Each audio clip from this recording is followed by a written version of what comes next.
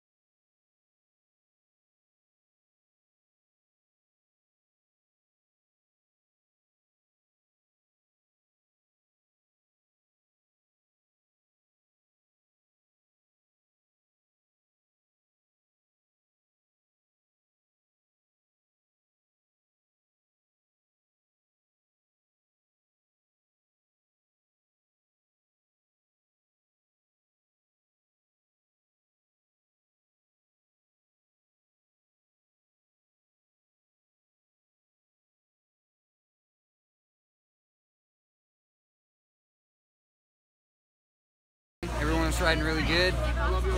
Axel's going huge, and yeah, I had to go just a little bit bigger. Yeah, it's a lot on the line, man. 30 grand, world record, Nitro World Games, first ever comp. I was stoked to win, dude. It was crazy.